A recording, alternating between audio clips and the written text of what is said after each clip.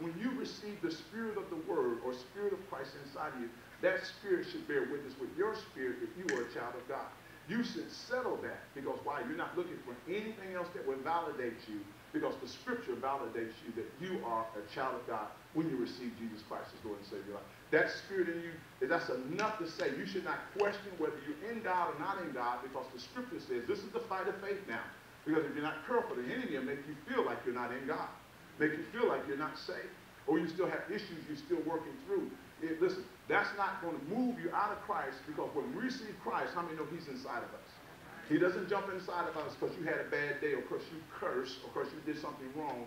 That's your emotions. The word never changes. So therefore, we have to grab hold of the word and say, I know that even though I'm a child of God, key point, child. Child means I'm not mature.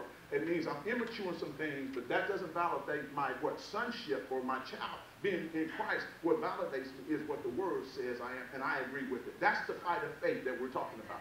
You have to hold on to that because most people today, amen, they're jumping around inside of God because why? They're established based upon their circumstances and their feelings and it has nothing to do with faith. How many know we need to stand in faith concerning God's word?